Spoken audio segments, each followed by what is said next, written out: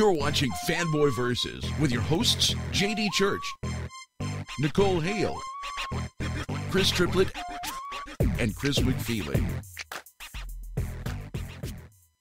And you are watching Fanboy Versus. I am your host, JD, joined this week by Chris McFeely. Greetings, sir. Hello. Nicole. Hello, hello, hello. Hello. As we call into the echo abyss. of emptiness. Yes, it is just Chris McFeely and I this week. Triplet is out. Nicole is out as well. So this is what you got. I don't know what to tell you. So this week it is Fanboy versus Blue Steel as we delve into the world of the Avengers, mugshots, and other movie news before we go to the reviews that we have. It's gonna be a bit random and scrappy. it's gonna be a lot of fun. You googly. So, I don't know. I guess let's start with that. The Avengers mugshots picture. Well, first of all, we'll say that the trailer is going to be online on the 11th. I think I hadn't actually heard. I'm not clear. You keep seeing these little videos about sneak peeks and things, then it just turns out to be the bit from the end of Captain America anyway. Yeah, and that's probably what you click on them, and that's all they are. Probably what we'll get. So, that is my understanding, though, is that the trailer is supposed to be posted or something on the 11th. I think is the date that I have. Chat, feel free to correct me if I'm wrong. But what we did get was pictures of the cast. Some of this was featured in EW, and so these are Entertainment Weekly. So mugshots of the cast. Really doofy looking mugshots. Some of these are the most wacky, just, Most of them are just straightforward, like head-on shots, and there's nothing wrong with that, except it does look like their eyebrows have been painted on in everyone. Yeah, they are really... They really look like they're clobbered with makeup. Yeah. Which they probably are, but... The Stark is... that shot is just... I don't know. But the great one, though, the best of them all, has to be Mark Ruffalo as Bruce Banner, featuring, I don't know, Latigra, Blue Steel, Magnum, if you will. A very Zoolander. Damn, look. I feel like I'm on crazy pills. That one look Michael Turner used to draw everybody as having. Yeah, it is really bizarre. Like, I don't know what is it. I don't know what he's trying to invoke. It's just... Bruce Banner Center for Gamma Research, and children would want to learn other science is good too. Yeah, it's gonna have to be at least three times as big. This is a school for ants. But it's just, and that is the best dressed I think Banner has ever been. Yeah, and he's wearing a purple shirt, so you know it's him. Oh yeah. And a blazer too, but it's unbuttoned and no tie. It's very, he's very chic that way. You know he's a casual scientist. Yeah, with the big hair. He just practices science on the side. It's just it is so wacky. I don't even know. Like I Jeremy Renner is still really looking the part as Hawkeye, though. Oh yeah, he's got that down. I mean, it's we saw a couple of other pictures that came out alongside those mugshots, in the last week, and it's just a couple of action shots and green screeny things. But Renner's doing them, get the bow out, and I'm like, I'm liking that. I'm looking forward to seeing Renner because it's like, I love Thor, but so everything about Thor was good as far as I was concerned. But for speaking 2 sentences, I really liked Renner's really brief little turn as Hawkeye, because I don't know how they managed it, but in 2 sentences I really knew I was looking and listening to Hawkeye. They really got him. They got his personality across really well in 2 sentences. You better make the call. I'm starting to root for this guy. I haven't seen many interviews. Some other guys you'd like to have him beat up. I haven't seen many interviews. Does he just happen to embody the character? I mean, has he really done his research? I don't know. It's just, I wonder if that's accidental or just a lot of work on his part. Well, you barely saw his face in Thor, but they give him the good Hawkeye-ish lines he had anyway. Mm-hmm. So I don't know. I mean, I'm still looking forward to Avengers. I think it's gonna be solid. I'm liking it. I think it's the most positive buzz or the most promising superhero movie we know we're getting next year. Oh yeah, yeah. What do we get? We get the Amazing Spider-Man, which is like, okay, we get that. But frankly, given the current trend of Marvel movies, I don't know what to expect. You know? Yeah, I mean, because those have been, I mean, not as miss as say DC movies, but you know, Green Lantern, which comes out on DVD this week. Did you get that? You gonna get that? In hard copy, probably not. I don't know. I want to at least see the extended cut that's going to be on the Blu-ray film to see what they've done with it. Although, frankly, I don't understand the school of thought that says adding stuff to that film is the way to fix it. Yeah, I've heard that comment a couple of different places as well. So, I don't know. I've had a preview copy, I guess, for a few weeks, and I still have not brought myself to watch it. So, I've got to do. You haven't even watched it once. I know. have the benefit of having watched it and knowing. Yeah. So, but other DC news. We got a picture this week of Jor-El. Some hobo snuck onto the set and put on Jor-El's costume. Yeah. Wow. I mean, what? Can I just say I like the outfit. I see what they've done there. I looked at it a bit, and it's like he's got blue underneath. He's got the cape, and he's just wearing like armored bits on top of it. I like the idea behind the outfit, but Russell Crowe needs to shave or some shit. Yeah, I don't like this dirty Jor-El look. I always envisioned Jor-El being very clean cut, You know what I was thinking? The actors who have played Superman's dad, it's pretty crazy when you think about it. Marlon Brando, David Warner, Terrence Stamp, these great, thespians. Russell Crowe. Yeah. I never really thought about it before, but that's a role that has pulled in some mad talent. Yeah, and Russell Crowe. And Russell Crowe. The making movies, fighting around the world. Don't you look at me, you vagina. We promised you random, people. We are there. Yeah, I don't know. I don't like the. I don't like the. I mean, okay. I get the blue bits and the capey thing, but it's too much. It's too Odin-esque, I think, for me. I don't know. It's about ornate, but it's I don't know.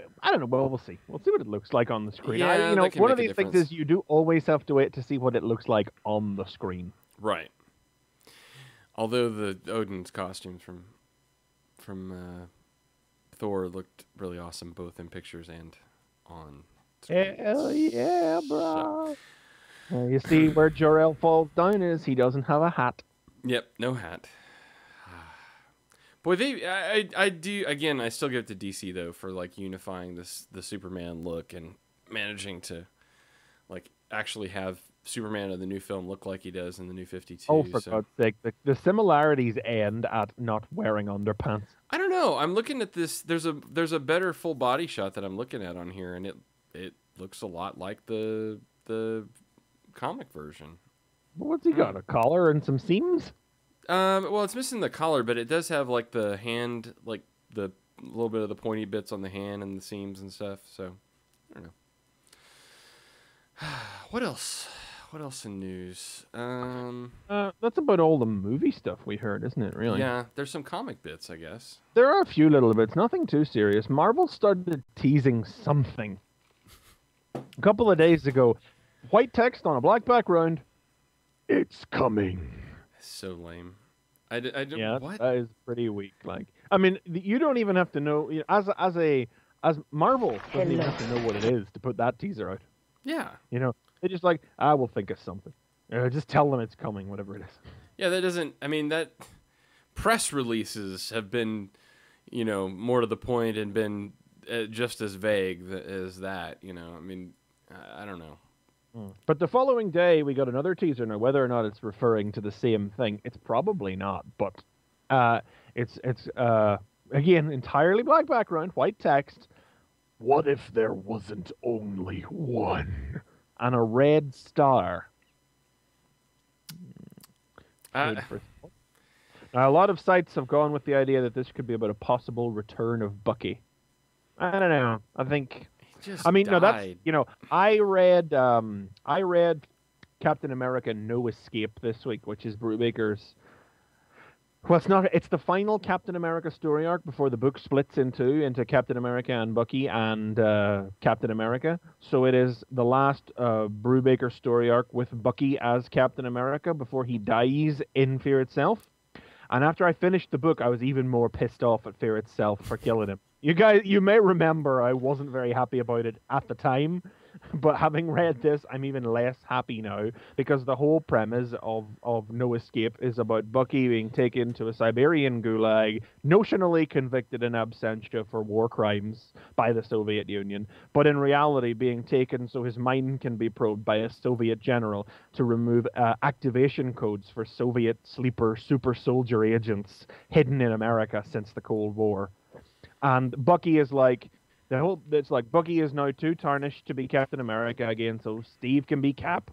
But it's like, no, he doesn't have to. Now Bucky realizes he doesn't have to live out someone else's role in some directionless attempt at atonement for his past misdeeds. Now he can actually take on a problem that was his to handle and truly redeem himself in a direct and focused way.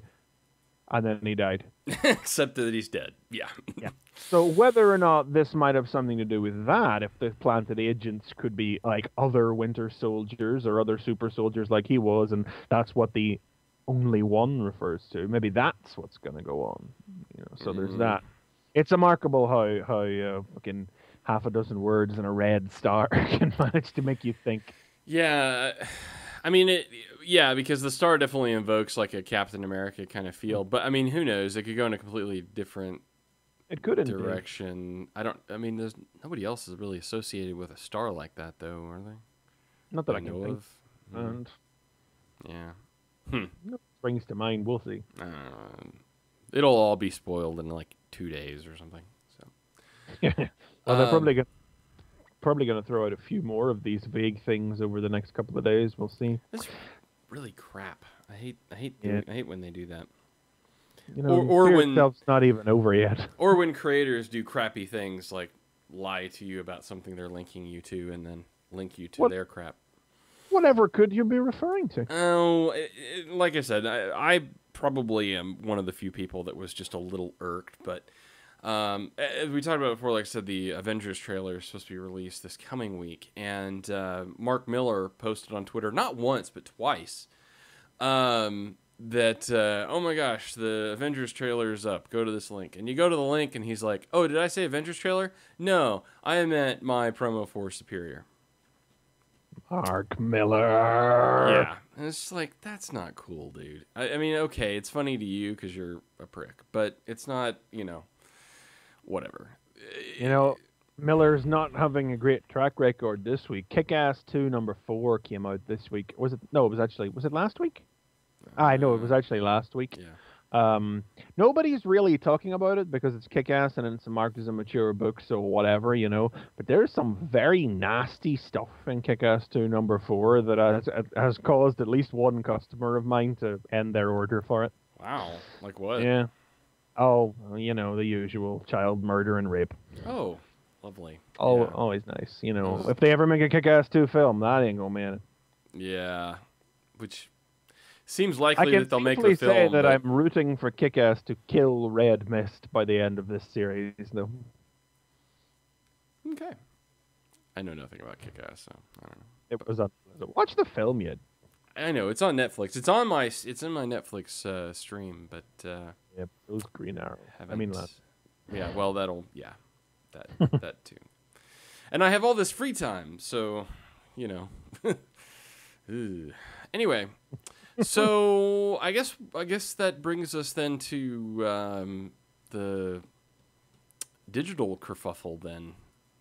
Yeah. DC announced recently that it was going to release 100 graphic novels exclusively on the Kindle Fire.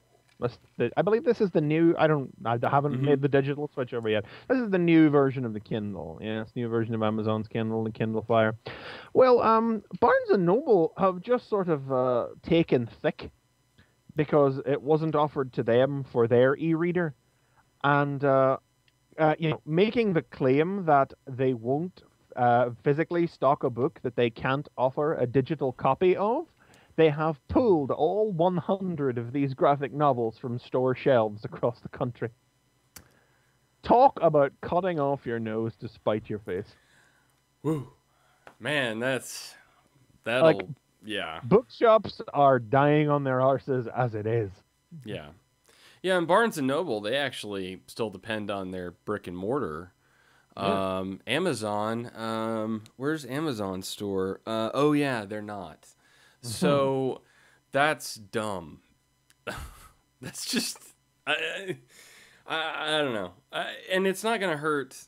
It's not gonna hurt DC because people. I mean, Well, it might a little. Bookstores. Yeah, maybe. I mean, the thing is though is like the Kindle Fire I think is much more capable than most of the Nook readers anyway. I don't know anything about them. So- All I know that that's what's going down. Yeah, so I think from a tech standpoint, I think, and I mean that's the whole deal is that the Kindle Fire was really, I mean, part of its design was for comics, and until the Nook catches up, I can't see why. But this You know. includes like Watchmen, The Dark Knight Returns, All of Sandman. Like this is not. I mean, obviously because they were the 100 prime books that they picked to offer.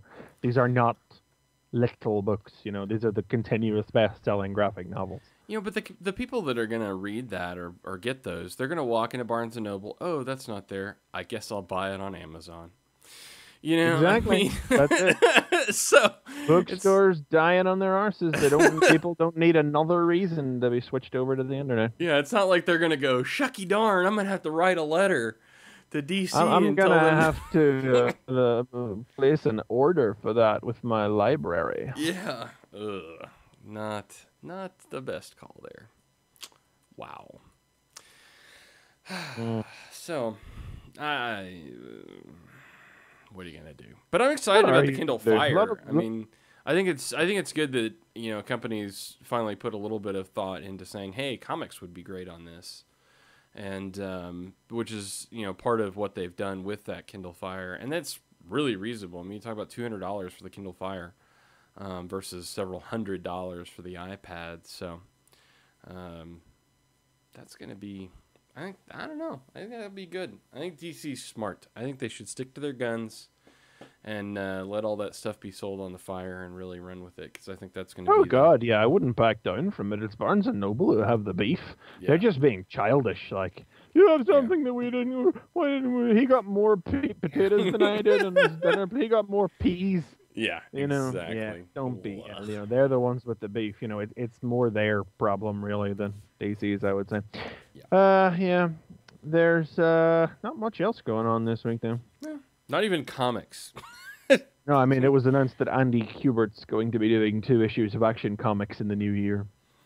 Oh, so now it's still 6 for Action, and then on to the other. So is that he's going to be taking over after Morrison, or?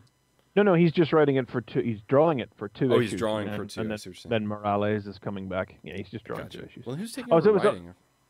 Hmm? We don't know who's taking over. Is Morrison staying on for writing, or is it still? Oh 6 in the hell yeah! past? Morrison's not going to let this go. Morrison on Superman in the mainstream. This is not going to go away in short order.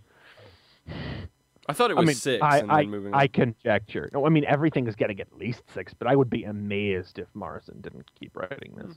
Okay, I'm for that because yes, I'm reading Superman Action Comics anyway. Great. I see. It was also confirmed Batman was the top seller out of the new 52. Really? Sorry. For the month of September, Justice League was sold in the last week of August. Out of the 51 titles released in September, Batman was number 1. Gotcha.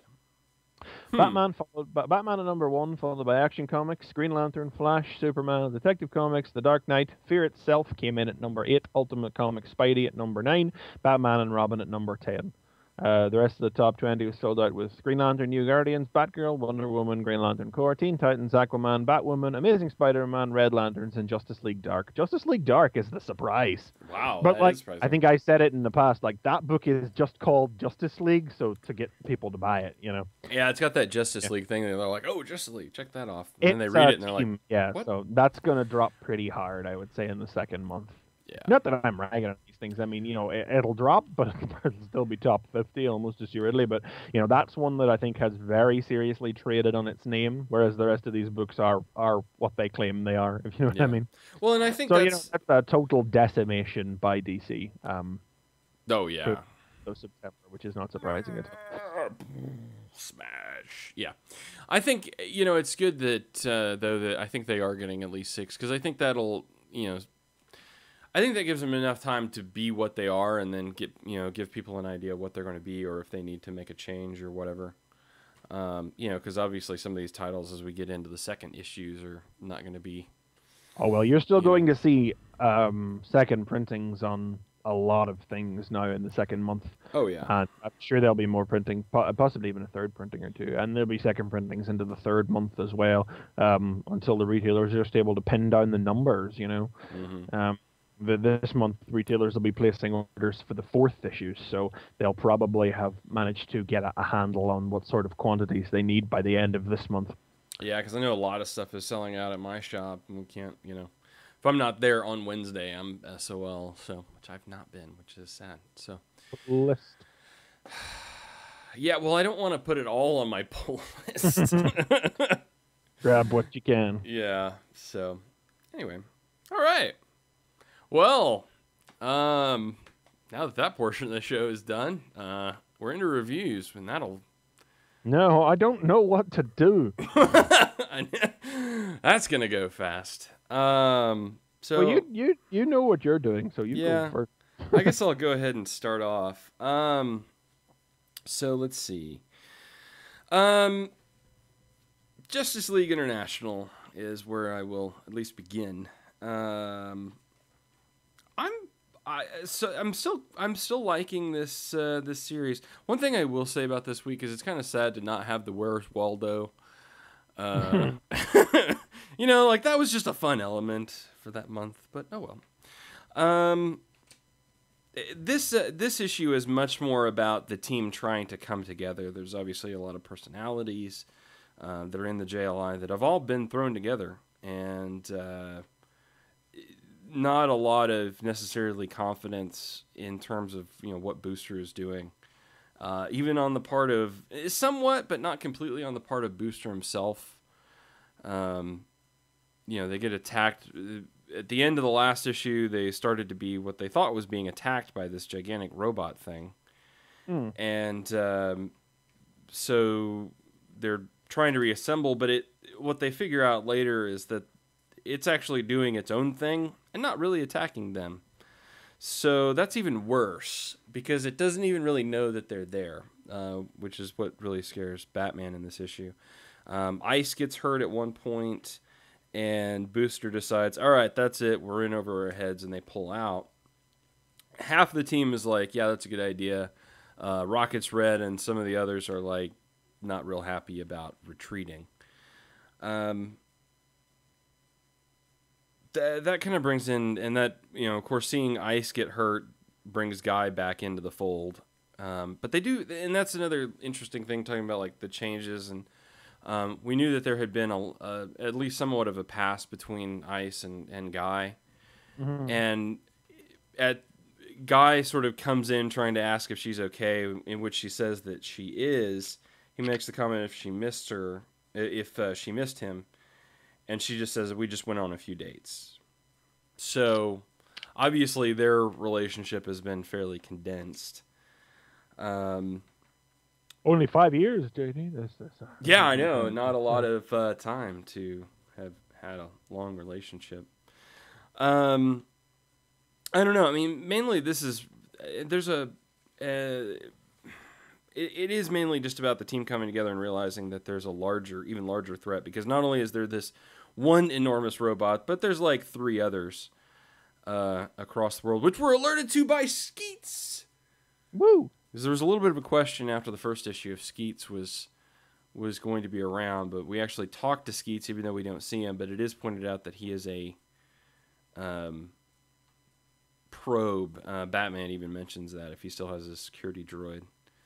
And Good. So yes, so Skeets is intact in the New 52. That's good news.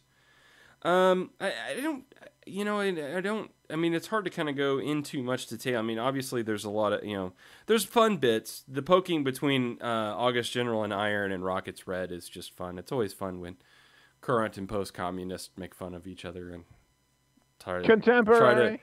try to one up each other on who has the better history and technology. Rocket's Red is just, I don't know, he's funny because he talks about not wanting to surrender because they didn't surrender to Hitler or Napoleon or whatever. It's like In Soviet Russia. Yeah, exactly. We did not surrender. Yeah. But I mean, of course, the team comes home to the something else that had happened in the last issue was the Hall of Justice had been blown to bits. So not only that, but they come home and they have nowhere to go. There's no Hall of Justice. But I think we finally have the full team together. We see guys, now with the team. So there was a little bit of question as of at least the last. And then at the end... Man, how is it that Guy Gardner is the Green Lantern who gets 2 books? Well, no, because Hal has 2 books. He's on I guess he's on Justice League. Yeah, he's on the regular Justice League. But that's in the past. Well, he's currently on the... Well, I guess he, Yeah, I don't know. That is a good question. Because... I guess that just means Green Lantern Corps will be John's book. Yeah. Yeah. I don't know. How is that going to... Because if in current Green Lantern he's not, when they bring Justice League to... I guess that'll be the thing, is that Hal will get his ring back before they bring Justice League back into the present. Okay. I don't know, because that's one of the things we had talked about, is that the Green, at least as far as... And that's one of the things I think that's interesting here, is because we talk, again, we're looking at this sort of mesh together, what didn't happen. And we talked about how the Green Lanterns seemed like, for the most part, they were still intact. So it's interesting to see Guy interfacing with this team because, we do see some things that are different, like I said, with his relationship with Ice and such. I don't know. The only other point is that Godiva's, well, I don't know. I mean, did we decide if this was a pre-existing character? It is, isn't it? Godiva is, yes. We figured that out. Was she always kind of trampy? No idea. Okay. Just kind of... Please do not assume anybody knows or cares. Yeah, I don't... She really, really wants a piece of Booster, apparently. Well, who wouldn't? Yeah, Yeah. She even uses the term menage a trois at one point, talking about people who are on his side. But, yeah, I don't know. It's a little... Again, and it just brings up, there's a lot of, I don't know, forced sexuality in this New 52 that I don't understand why we have to have that. But whatever. I don't want to dwell on that point, I guess. At the very end, though... Not again. Yeah, not again. At the very end, we are introduced to a villain-ish or something. There's some alarm system or something goes off and goes into deep space. We see an enormous ship, and there's like skull trophies all over the place. The alert that's going off says Planet 3-147 is active, and a person emerges, a person thing emerges from like a cryo containment. If I didn't know better, which I don't, oh gosh, now I forgot his name.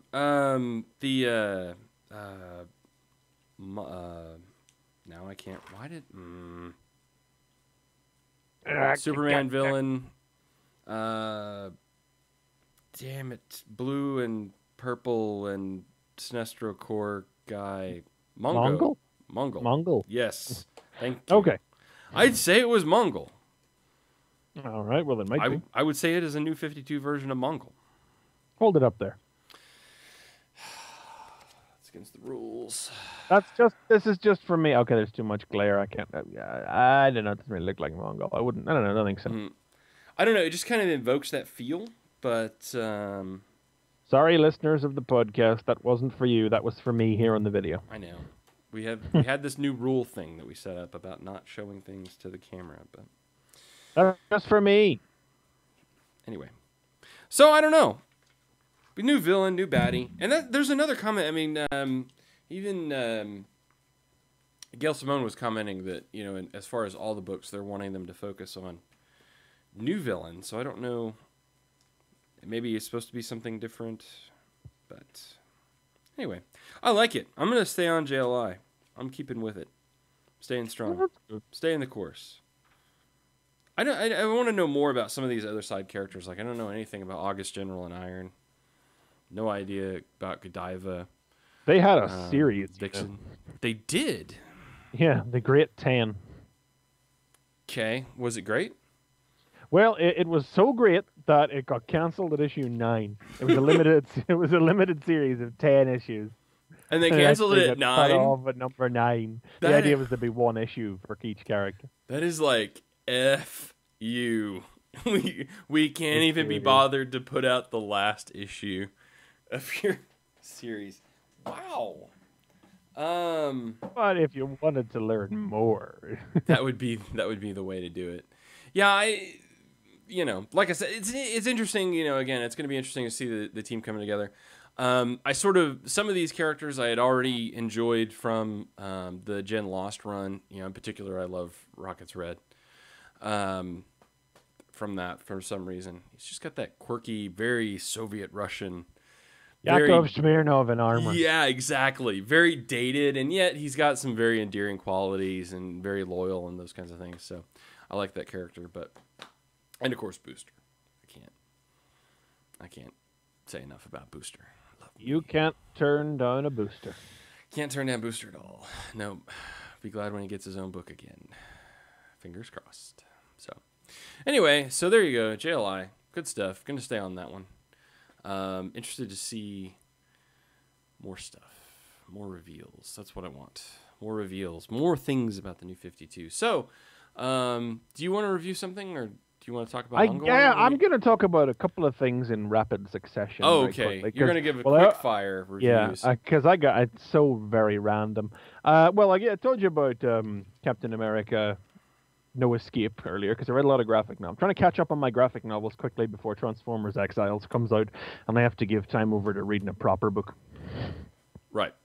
So I did not have many comics this week, which is why I'm not talking about them. But I did read Swamp Thing #2, which is I'll put it to you this way: it's a brave man who goes back and starts fiddling around with what Alan Moore did on Swamp Thing. Ooh, they didn't, did they? Ooh.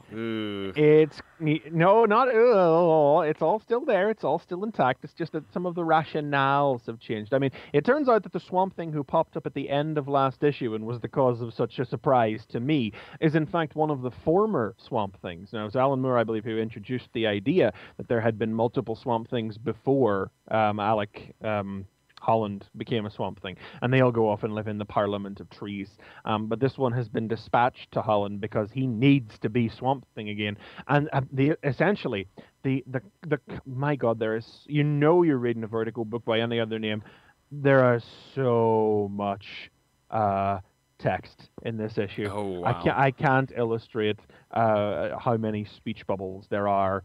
There's 2 double-page spreads in particular that are just drowning in it, in which the other Swamp Thing explains that Alec Holland was actually always supposed to become Swamp Thing per the design of the Parliament of Trees.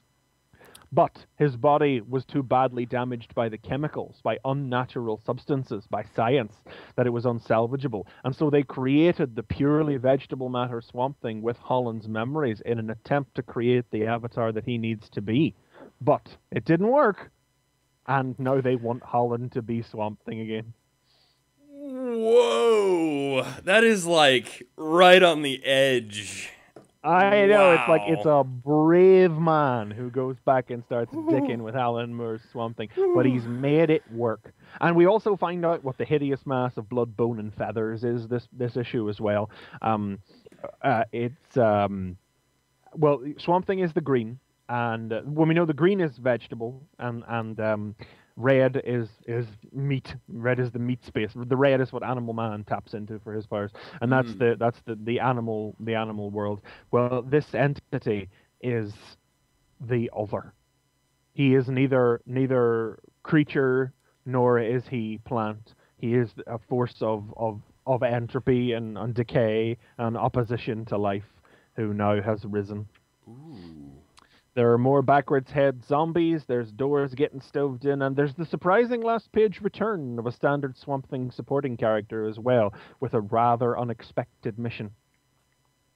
So it continues to be well worth your time to read, but I must admit I was a little tired when I started reading this. When I turned the page and saw all of the giant orange speech bubbles, I did groan a little bit. Oh wow. You know, that kind of changed though. Interesting about like that little bit of massaging the history. That's one of those things that Alan Moore is either going to just like King Kong crazy break stuff, or he's just going to sit back and be like, bravo.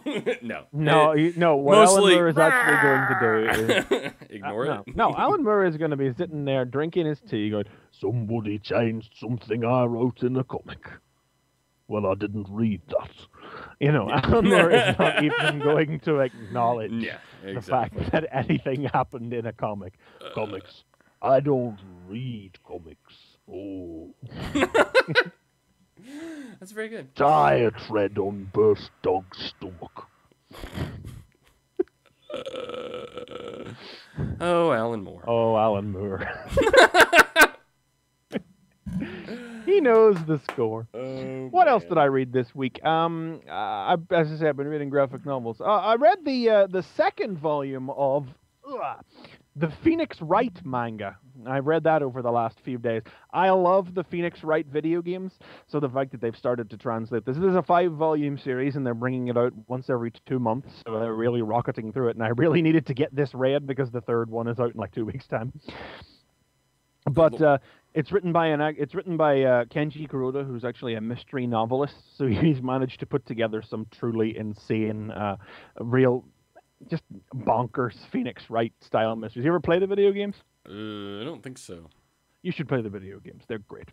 Law simulators. Mind you, I think this is the second volume, as I say, so it contains chapters. The first volume was it was 3 chapters in each volume. The first book had the introductory chapter, and then chapters 2 and 3 were the first 2 parts of a 4-part story, the other 2 of which are contained within this volume. I think maybe his mystery novelist roots took a hold of him a little too strongly there, because it did take until the end of the second chapter and the first book before the murder victim actually died. Wow. So the whole second half of this book is almost entirely set in court, following on from the events of the previous one. There's not too much I can go into in it because it's a mystery novel. That's the thing. I mean, they're really like good, solid mysteries. But what was really cool was when I was reading the conclusion, and like some, it's like, certain revelations came about, and I was like, hang on. And I went and got volume 1 down off the shelf and looked back through it, and you could actually see that it had been drawn in such a way to hide these extra little facts in the images that you would only have spotted them if you were looking for them. It's very well put together, and if you're at all a fan of the Phoenix Wright video games, I would strongly recommend it. They did two volumes of Phoenix Wright manga were brought out by, I think it was Del Rey before. But those were just collections, like anthology collections of short stories, doujinshis, like done by professional fans of the series, whereas this is actually a real series of mystery stories like the Phoenix Wright video games. And I don't video game much anymore. The DS kind of ruined me for video games. I don't console game very much at all. And I blame Phoenix Wright for a lot of that because it was just this whole other kind of game that I'd never really played before. The visual novel, as they call it in Japan. And yeah, he ruined me for it, and I'm still really angry that Capcom's not going to be translating Ace Attorney Investigations 2. But bring on Phoenix Wright versus Professor Layton. Right on. That's another thing that's happening. You're just staring there, blank face. I have no idea. Is everything that you're talking about the game, the thing? I have no idea. So wow, sounds interesting though. Is it like a text thing or what? Yes. Okay, yes. So it's like a text. I mean, there's pictures there, but well, yeah, but it's mostly like a text adventure. Dialogue heavy. Find the contradictions in people's sentences and use evidence to disprove their claims in court. It's a law simulator. That sounds like it would bore Americans. I don't know. Yes, but that's because it's an entirely. It is like no law system you've ever. No real life law system you've ever actually beheld. Is that good or bad? People can get away. It's entertaining. Oh, I get too much law in the current news right now between like Amanda Knox and all the other stuff that's going on right now in terms of like American legal news. I'm like, I can't handle any of that. So it's not been a good year. Yeah. It's been a slightly better year for the Transformers ongoing series. Hey, there you go. There's something we can talk about. I read that. That's something that spent the first half of this year pulling its boots up. Yeah. And getting itself back in order. And now it's like then went to a drunken party and yeah. Chaos started, unfortunately, and it's lived up to that name, hasn't it?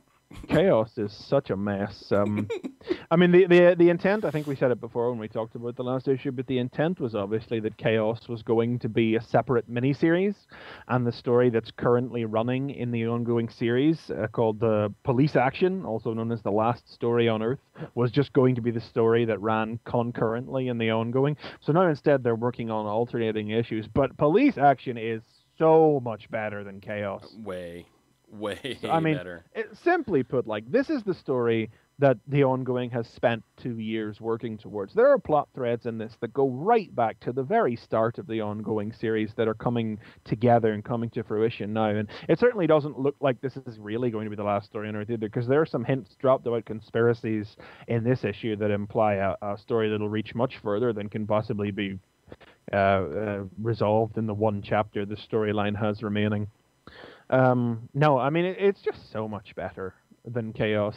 I just laugh openly in the face of it. This is the story, the very human-involved story set on Earth, and Chaos is the one that's in space with only robots. Oh, that's all Transformers fans ever want, and it's bollocks. It's terrible. It's really bad. I mean, in every element, it's not written very well. It's not. The art is nice per panel, but not. But indistinguishable. It's not even nice per panel. Like, he draws great sweeping vistas, great scenery art. Like, the pictures we've seen of the Decepticon in the next couple of issues look fantastic. They look really like the sort of concept background painting that you would see produced for a film. Mm-hmm. That does not translate into serialized sequential storytelling.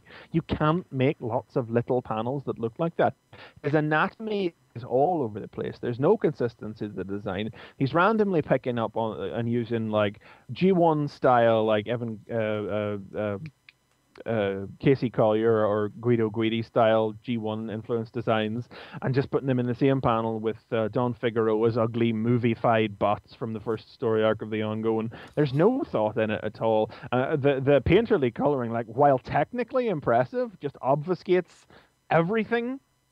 Yeah. I mean, God help you if you can figure out who all those flying Autobots that are taking off in that one panel of the last issue of the ongoing are supposed to be. 2 red A10 Warthawks?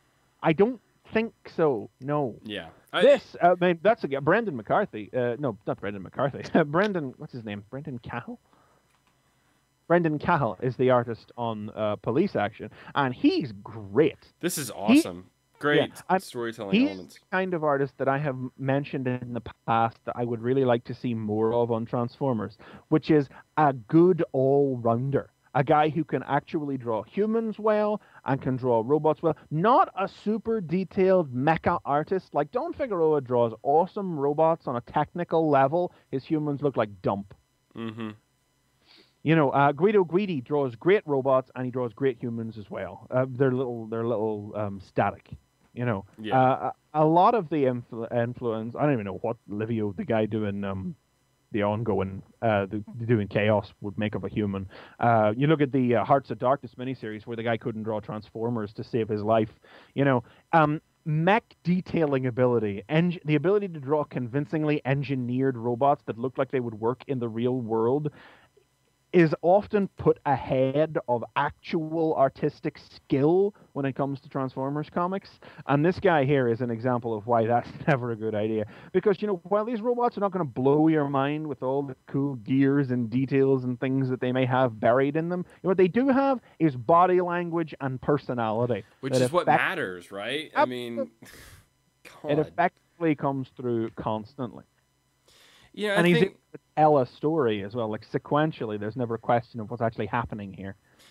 To go into maybe a bit more of the philosophical range, but that's why you have that's why this stuff works on the page and doesn't work in the film, and vice versa. Because on film it has to look realistic and be parts and things. Here it doesn't have to be. It can be the impression, it can be the idea, and you can fill in the blanks for yourself. It just has to move and give emotion and, you know, be in the story, and that's what happens here. It's yay! It tells a story with pictures. It's the lingering pollution of the mind that Dreamwave wrought. You know, I've said it before, but Dreamwave were all about the flash and the zazzle and the style, and trying to make like really big hulking tech greebleed. You know, not necessarily look like real in the real world, but just were covered in pointless detail. And Figueroa's obsessive compulsive need to redesign everything and make it look like it could actually physically transform if it were a toy. If it were a toy, not if it were in the real world as a robot. It was the sort of thing Dreamwave. It was really evident in like their crossovers with G.I. Joe, the World War II one, or the original G.I. Joe crossover that Devil's Due did. A lot of those ones actually, where they would put, and The War Within, of course, is one of the biggest culprits of it. And why The War Within is so chronically overrated, in my opinion, is because like the big draw was, look, we've designed Cybertronian modes for everyone. You know, Dreamwave implicitly taught the lesson that redesigning a Transformer so that it looks like it transforms into something else was one of the most important things above everything else. And it's taken a generation of fan artists still haven't shaken off the worst lessons that Dreamwave taught. But finally, you know, IDW, IDW carried over the guys who were good from Dreamwave, and a couple of the guys who sucked, but who have blossomed under IDW, and they've also been willing to bring in, you know, people who actually know how to tell a friggin' story here as well, and you know, where they're drawing a comic first and a Transformers comic second, and that's the key to actually getting this thing to move beyond just some weird little fan thing that only fans will pick up, you know. Yeah. So by the way, yeah, the police story is pretty good. yeah. Other than that, it may have digressed into some kind of anti-Dreamwave rant there. It's always worth it. But no. I mean, this is good. It's like my comic shop doesn't order enough of these, so I have to keep this on my pull list in order to get it. And I'm getting it for Police Action, and then I have to sit through freaking Chaos. Damn it. Well, there's only 2 more parts of Chaos. Okay, good. And then it's Roshan, Roberts, and Barber. So does that mean it's all going to get better then? I'm going to be okay? It could not be with that creative team. Yeah. I think the thing that's hilarious, though, is that Chaos is the one that's credited to Costa and Roberts. And even with Roberts' influence, it's still just not as good as... I mean, well, Chaos has just sort of farted its way into the ongoing, off the back of the dreadful Hearts of Darkness miniseries and really nothing else. Like, notionally, it kind of goes back to Furman's earliest stuff, but only in the sense that Galvatron and the Heart of Darkness are in it. Yeah. But You know, the plot doesn't follow on from that at all. This police action is actually 2 years worth of plots coming together. Yeah, I mean, because some of these story elements, they go back to the suppressors. They're talking about stuff that happened to some of these human characters. Last issue is Spike going around hurling himself out. Yeah. You know, which goes back all the way to like All Hail Megatron and hey, it's a big connected universe, people. That's fun. I don't know. Chaos just I mean, it doesn't feel like it. It's like it notionally follows on from Hearts of Darkness, but it doesn't feel like it does. Yeah. It's like it's turning like Galvatron will just have dreamed the whole thing, and he's really just crazy old Galvatron. And you know, halfway through the story, the D-Void hasn't even been mentioned. I mean, that's the thing though. Half the reason that Chaos is only happening the way it's happening is because Galvatron just refuses to tell the Autobots what's wrong.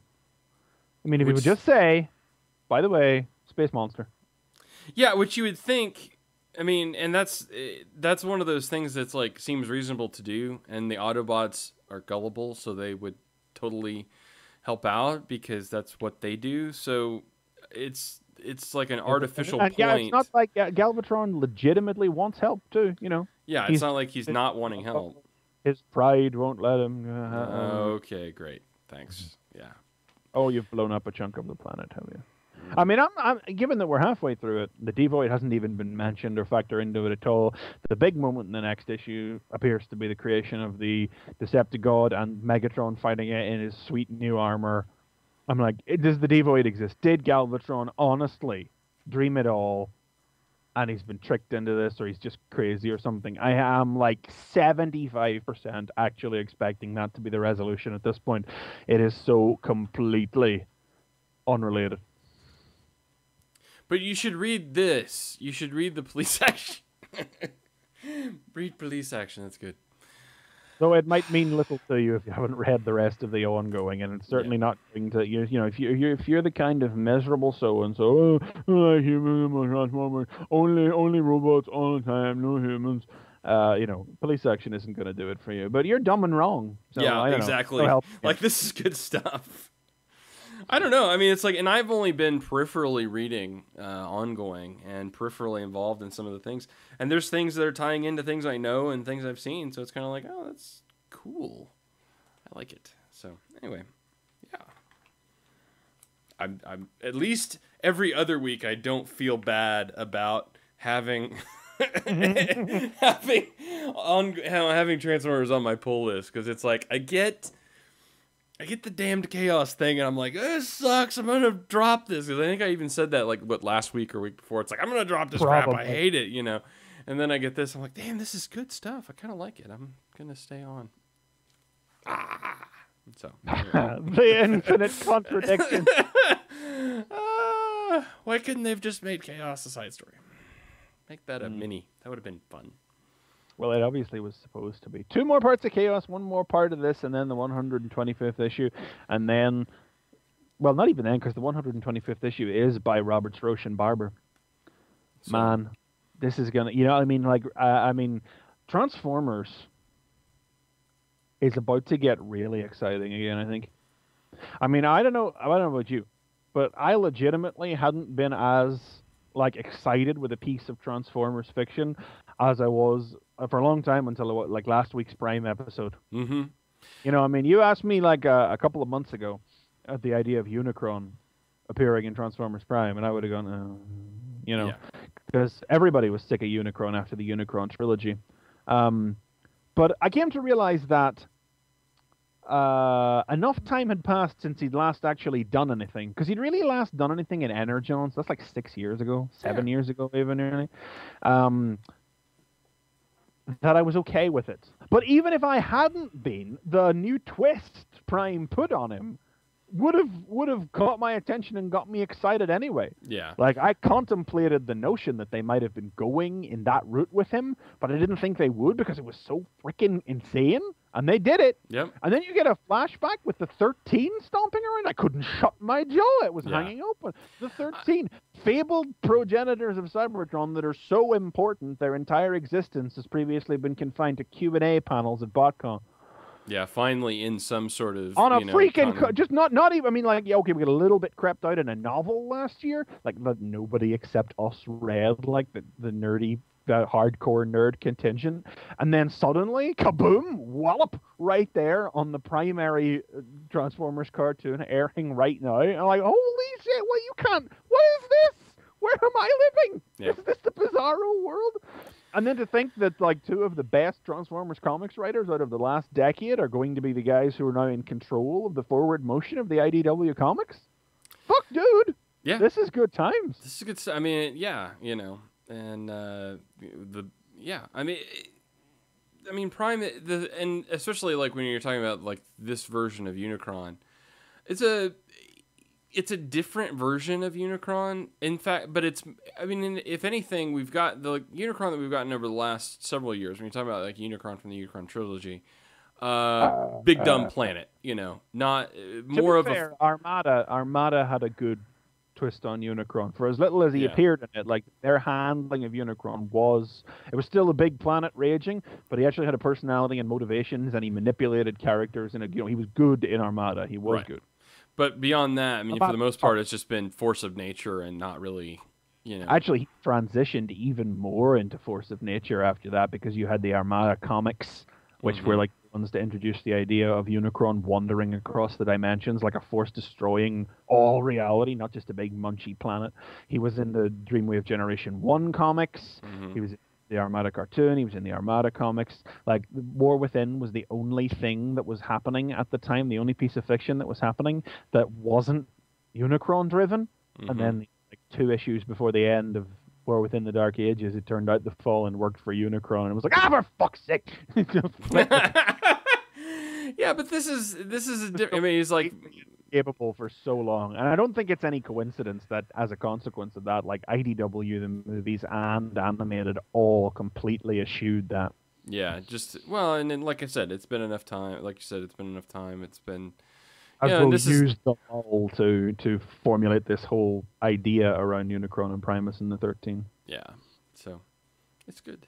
Yeah, it's good. I think it's a good time to be around, the side fiction. I mean, we're kind of out of the movie thing now, I think, and even rewatched some of the movie, the third movie the other day, Dark of the Moon. It's like, this is not bad. Well, it's not out on DVD here yet, but Revenge of the Fallen was on television here on the UK just this afternoon, and I'm the sort of person that would sit down and put that on, and I wouldn't apologize for that. But except I sort of do. Except you kind of are. But I don't know. I even like Devastator in that. At least the movie universe version of him, it's like that makes sense within that universe anyway.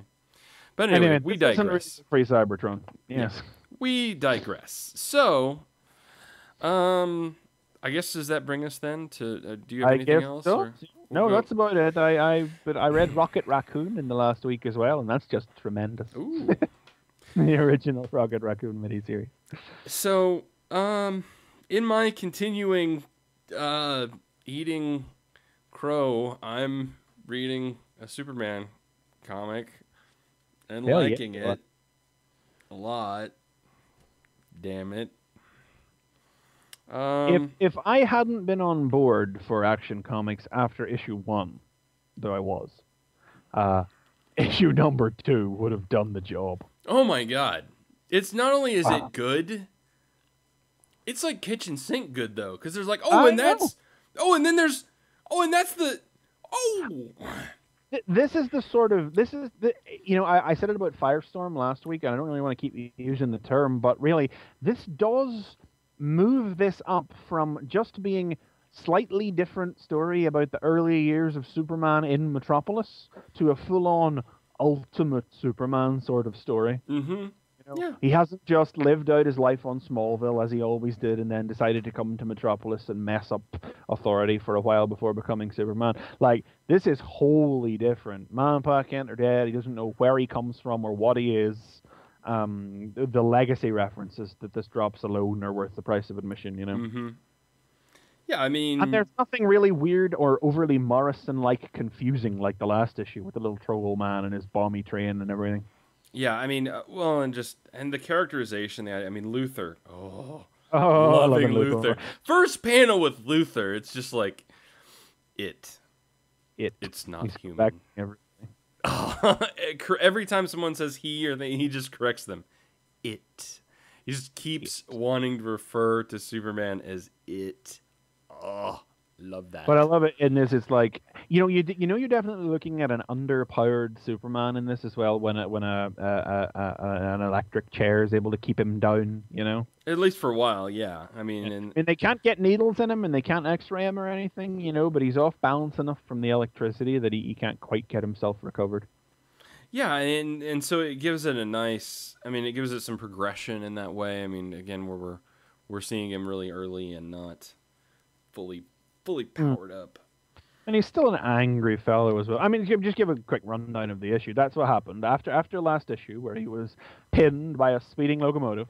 Lex Luthor and General Lane have Superman captive, and they're experimenting on him and his cape, which is revealed to be indestructible, like real classic golden age. Yes, I love that element is back. Yeah, Lois manages to sneak onto the base, and doesn't really accomplish anything actually while she's there. She accomplishes meeting him, but Superman basically gets Luthor to talk, and just long enough to be able to recover his strength to break out. He gets his cape back, and very, very interestingly, he finds what is presumably his rocket. Yeah, it looks that way. Because there's a really interesting thing, like Luthor doesn't believe that he's actually human form. He thinks he's changed shape. And he wheels out this little 6-legged goat thing. Yeah. I mean, I really thought he was going to wheel Crypto out there. Oh, I almost did for a second. I was like, yeah. No. But like, this is they mention another rocket as well. So I mean, I presumably this is his rocket, but I guess notionally it could have been the rocket that brought this thing. But I mean, the rocket recognizes Kal-El and just speaks Kryptonian to him. A wonderful scene as well. Like you can really imagine this for quite cinematic as the alien voice booms out. Imagine Terrence Stamp, if you will, speaking in Kryptonian. Hala Kal-El Don Jor-El Lavara Lorvan Vaxel El Kor El Krypton El Rao El Eo Kal-El! Boom, whoosh, crash. It's awesome. Yeah. Yeah, it's just... No, I mean, I think the implication would be it's his rocket. I would imagine the other rocket is Kara? Whatever. Well, no, because that's only literally just happened in the first issue of Supergirl. Are they doing something else? So. Yeah, well, they said another rocket's coming. I mean, they didn't say how long until... No, which rocket are we talking about here? You talking about the thing Luthor dropped the reference to out in space? Yeah. Oh, well, no, I think that's... No, they talk about another... Hang on, where's the specific... Hang on. I'll find it now. Now that we're talking about it. I can't find it now. Dissecting the creature. Torture is a bad thing. Here we go. We tried everything. No, hang on, wait a minute. It's like the rocket all over again. Train crash. You should probably edit this out. Yeah, we don't edit that. We know what the rocket is. It's a bullet. God, I was sure there was a reference to another rocket. Or maybe I was wrong then. I don't know. I thought there was a reference to another rocket, but no, I guess maybe there was. Well, that's probably the question of where this other thing has come from then remains as well. Yeah. Unless it was in. Yeah, I don't know. But it does kind of. Maybe I'm just completely wrong then. Edit that bit out. Yeah, right. Don't do that. Now you should edit it out. I don't. To me, in a sense of forward motion. I can't edit it. Sure, You're wasting more time. Just anyway. So yeah. And then Superman escapes. He bumps into Lois, and off he shoots. And that's about. Then we get some potential teases for Superman baddies of legend.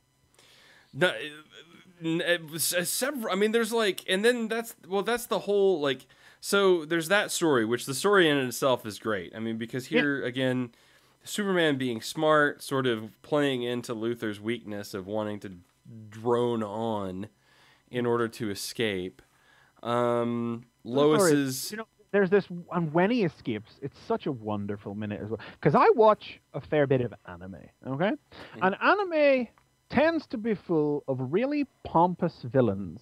The hero will train because it's anime, so you gotta have a training sequence in there somewhere, and they will train, and they will develop superpowers, and they will beat the villain in the first 13 or 26 episodes. But then an even more powerful villain will arrive, and that villain will shrug off every attack with a knowing smirk, and so the hero must train again.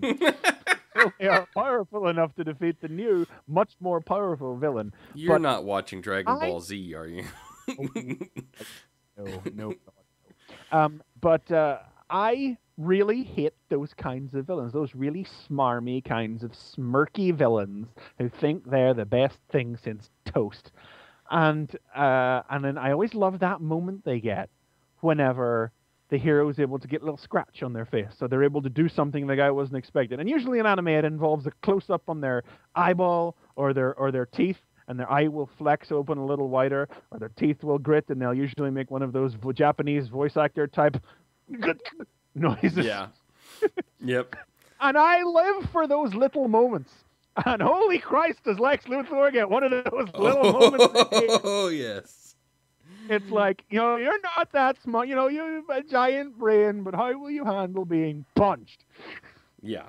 No, wait a minute. What is this? Do something! Yeah.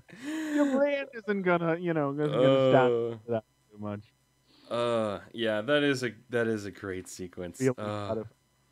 But you could definitely understand where the enmity will come from then as well. Mm-hmm. Yeah, I didn't really notice it till I was reading. And now probably something we should mention is that this is a 20-page story versus the slightly longer format that it was because it's a $4 book.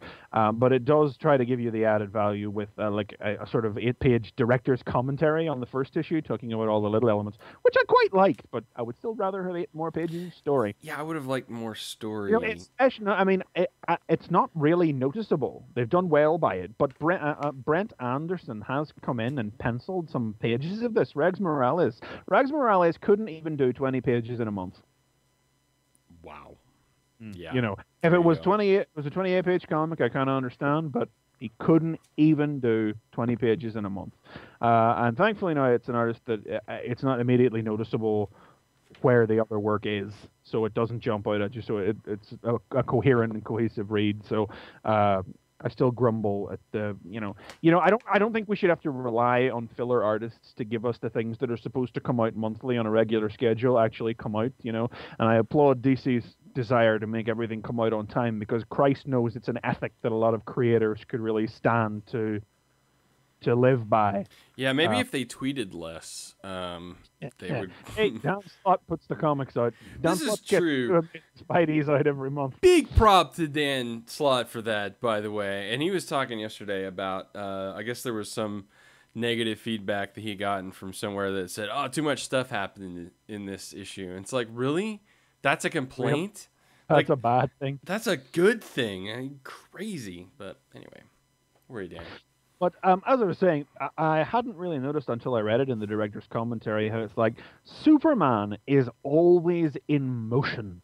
When he's out, when he's doing things, when he's on the go, he is always moving. Mm-hmm. He's always in mid-run or mid-whirl, or it's only when he stops moving that he's Clark Kent or that shit's about to go down. Yeah, that's true. I really noticed.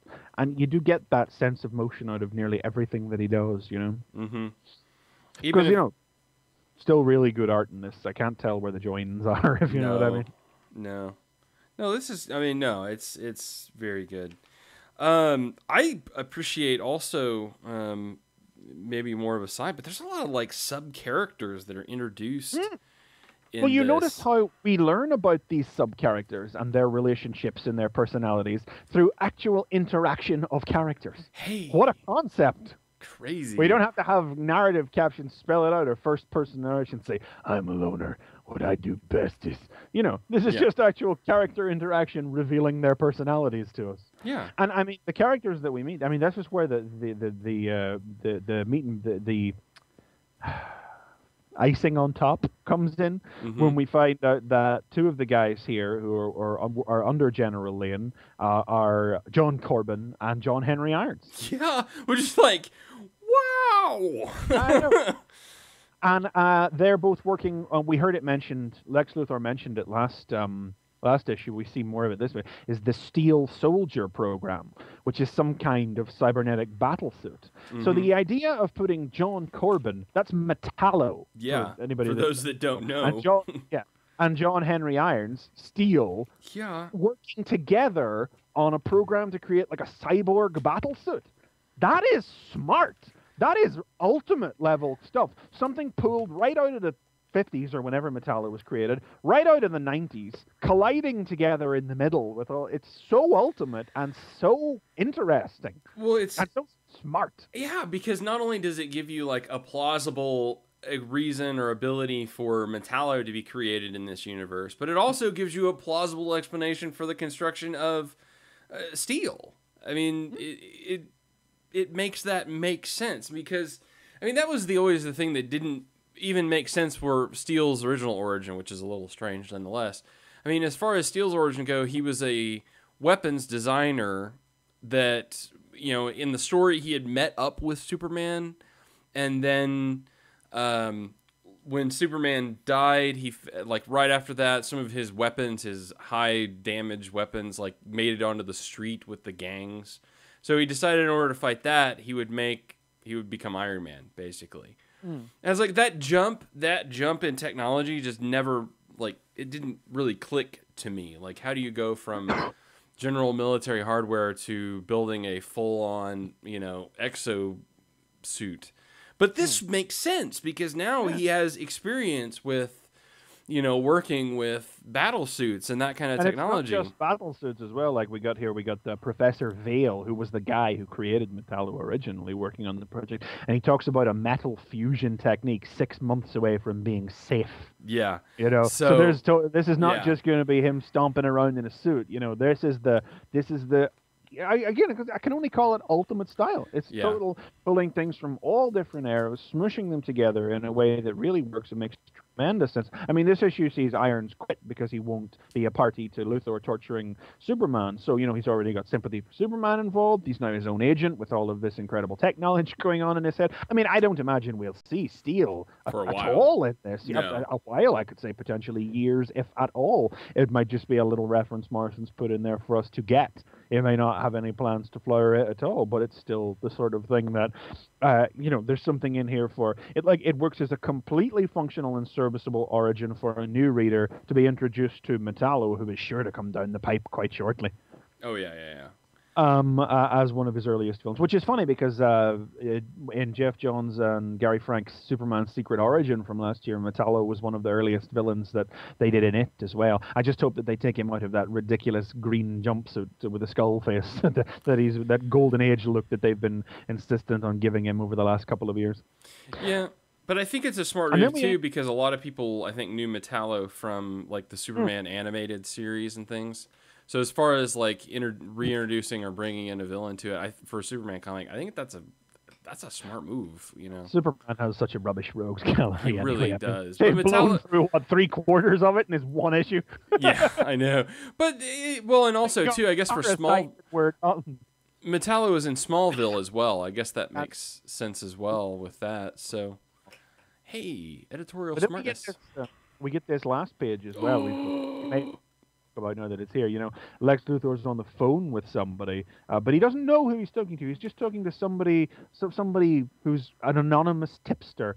You know, Luthor says the word Krypton to Superman, asks him what it means whenever he has him locked up, and it's just supposed to be a test. But Superman doesn't know what Krypton is. He just knows it's the gas. He doesn't know his history. He doesn't know what he is or where he's from. And Lex Luthor doesn't know what it means either. It was just a word fed to him by this anonymous voice on a phone, who is, well, surely, the final panel of the issue, we may as well say, we're here now, you know.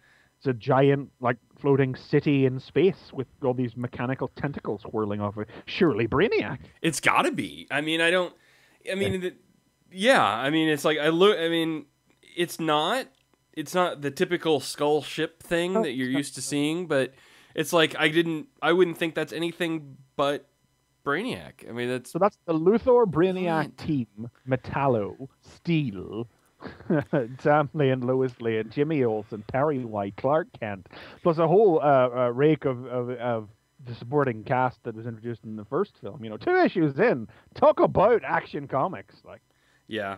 I mean, the only question really left is how long until Luther steals cakes. I mean, really, that's that's terrible. Yeah. I would solidly assume as well that this is whatever it was that was up beyond Neptune that Luthor talked about in the first issue. Yeah, it's possible that where this voice is coming from. So I'm assuming that this is whatever it is that has entered the solar system and is approaching that they nodded towards at the end of last issue. Yeah, that's more likely, I guess, then, yeah. So. And I still think that weird little tiny guy from the first issue is going to come back. Probably. This is good. Damn it. Why am I liking Superman? I know. What is wrong with me? There's nothing wrong with you. You like quality. Yeah, well, that's true. No one had sex in this either, so that's nice. No, there's not really, isn't there? I mean, you could hand this to a kid. Yeah. I mean, the kid probably wouldn't get half of it, more than half of it. But, like, it's not... There's nothing objectionable in there. I mean, it's just... I mean, but this is it. Morrison does... Morrison is a... He's not a man for dumbing things down or he's not opposed to sexing things up or whatever. But he does have a wonderfully innocent and pure vision of Superman. You just have to read All-Star Superman to see that. His Superman is truly one of the best of humanity or superhumanity, pure, and brings out the goodness in those around him and everything. So this is a slightly surprising take for Superman. It's like, that's the thing is with this.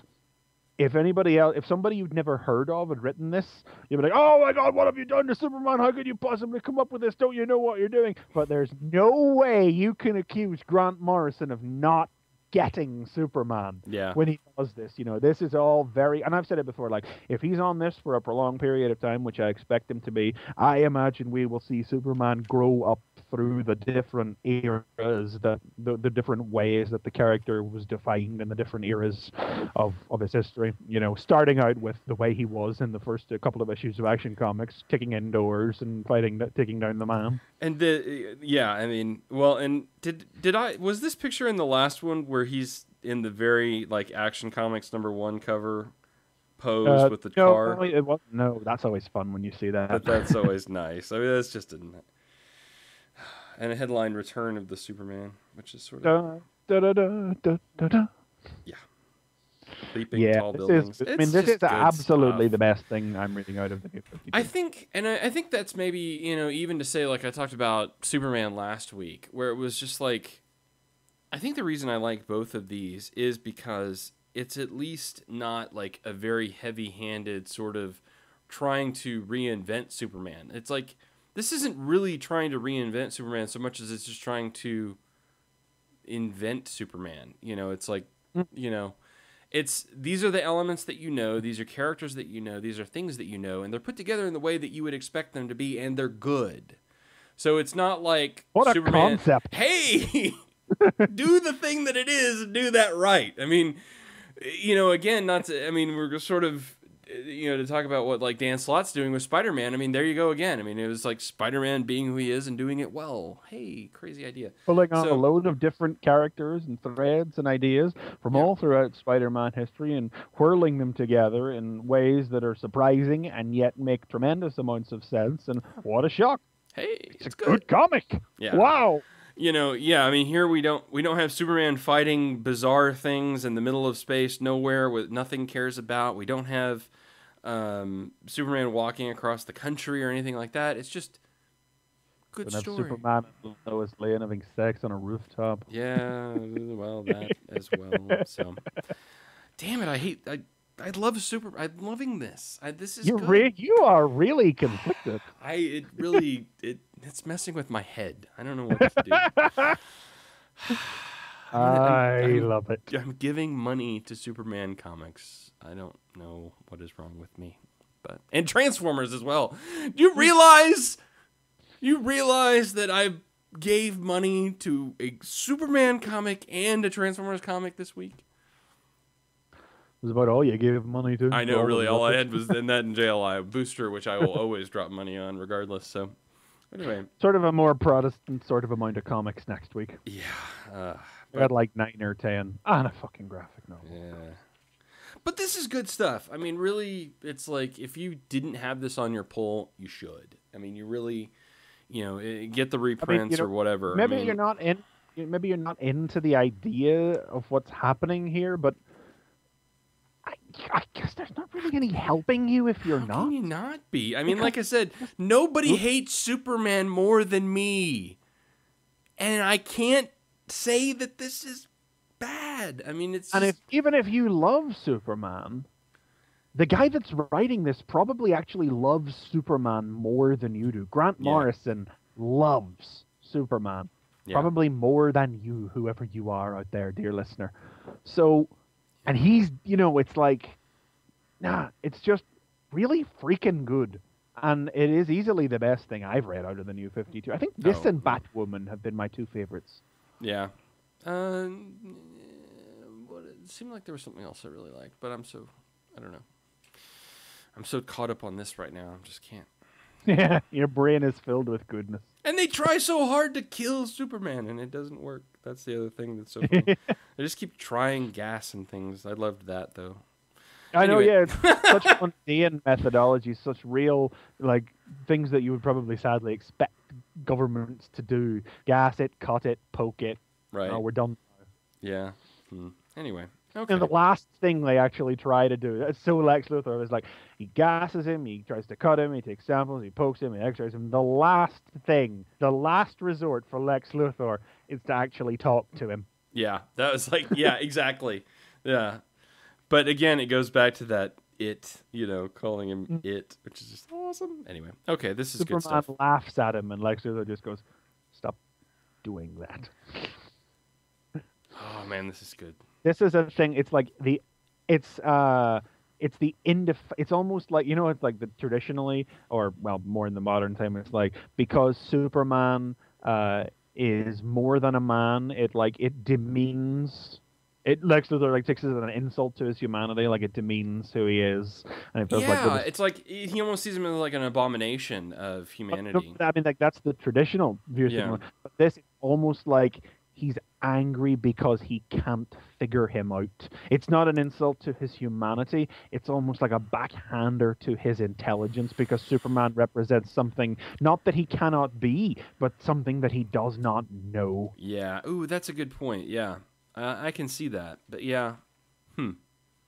Of course, then he gets dragged and bait around by him, so it's probably become a lot more personal and physical after this issue. Yeah. You can really see how this issue transitions Superman from an intellectual puzzle that Luthor feels he has to solve into a problem that he feels he needs to eliminate. Yeah, exactly.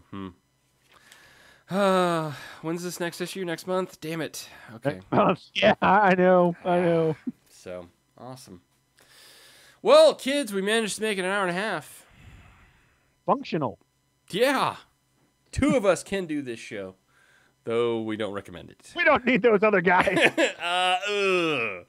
Wait, no, what? No, I didn't say anything. They're no. valued members of the team. Valued, very valued. No, we definitely miss having Nicole and Triplet this week, so very much looking forward to having them back next week, so that us two fanboys don't just drone on about stuff. I reckon is how they'd probably be joining in with this one. Triplet, I know Triplet's not here because I was hoping to hear what he thought about this issue.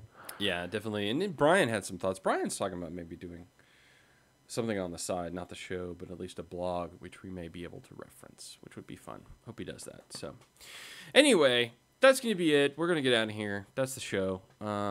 Should be a bigger show next week and with other people, so that should be fun. Again, tune in live 4 p.m. Eastern, 9 p.m. GMT time, live at tfradio.net/live. We like to have people in the chat. We referenced Cassius was here today. So we thank him for showing up as well. Also, go to the website, tfradio.net, also fanboyversus.com, Twitter, all that good stuff. So, anyway, again, that's it. That's the show for this week. Thanks so much for tuning in. We'll see you next week, and please tune in next time when it'll be Fanboy Versus.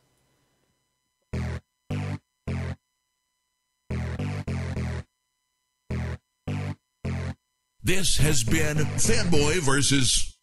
Visit us at tfradio.net for show notes and to subscribe to the podcast. Follow us on Twitter at tfradio for news and updates. Like the podcast? Leave us feedback on iTunes. Copyright 2011 Radio Free Cybertron.